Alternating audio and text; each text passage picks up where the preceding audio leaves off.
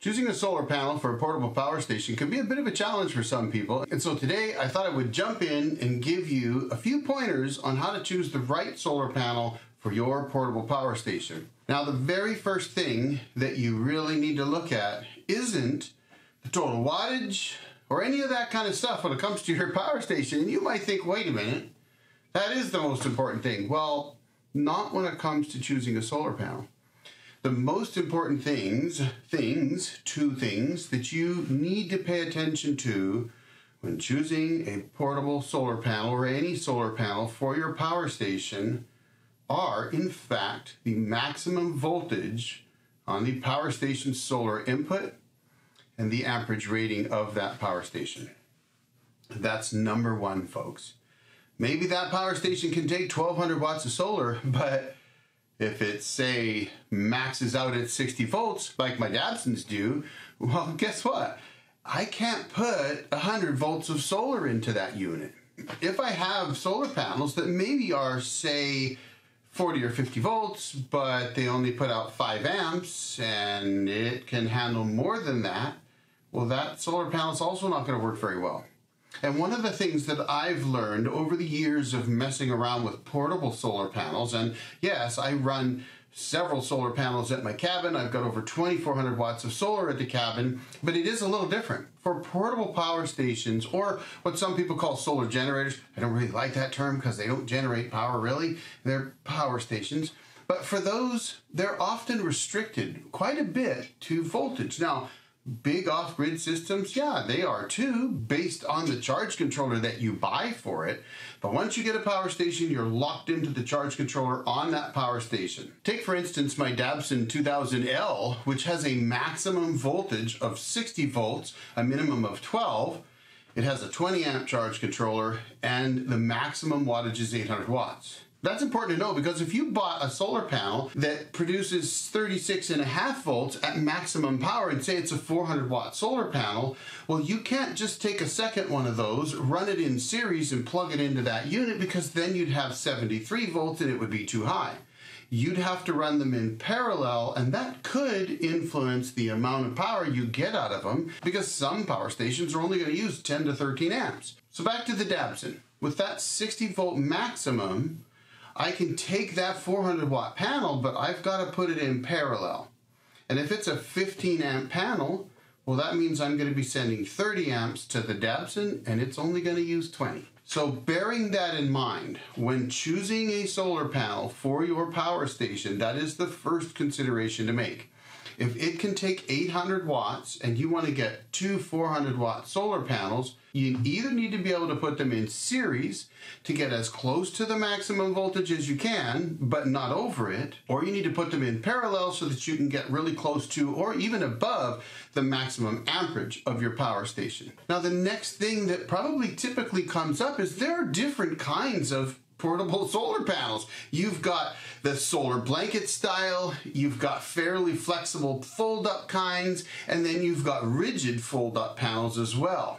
And there are poly panels and mono panels and bifacial panels, all that kind of stuff. Well, here's what I'm going to tell you. First of all, you want to choose a panel that fits your lifestyle, frankly. If you're just having a panel that you're going to maybe just hang over the balcony from time to time or set out in your yard, then it almost doesn't matter which kind you get. But if you've got something that you need to fold up and slide it into a closet and just have it there when you need it, those solar bag styles, they might work for that, but I think that the rigid panels are actually really good for that use. And believe it or not, I think there's a case for all of them. Now, I've got some rigid panels that I've been testing right now. They're made by a company called Zoupw or Zoupw, and I'm going to be honest, I'm not actually sure how they pronounce their name, but it's Z-O-U-P-W, so we'll call them Zoupw.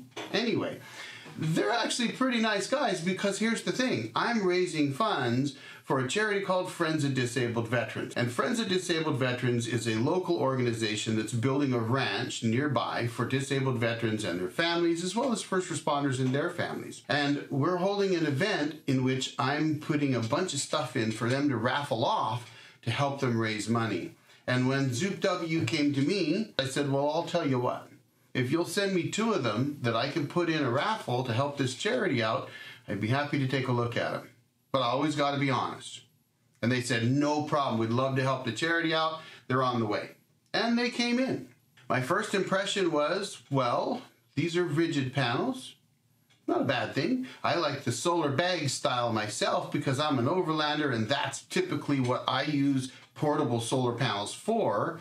And I like to have them that I can stuff down really small and stick out of the way somewhere. But I also like the rigid panels because they can be propped up. And that can give you a bit of an advantage at certain times. When the sun is low in the sky, propping your panels up and keeping them nice and stiff, aiming towards the sun, is a good thing. So I thought, okay, let me check these panels out. The first thing I did was I opened up the pouch on the side and I went, wow. Each of these panels, and by the way, this bag is pretty dusty because I was out doing some four-wheeling and that's where I was testing these with. Each of their panels comes with this pigtail that will go to just about any power station out there, because that's something else that you have to consider.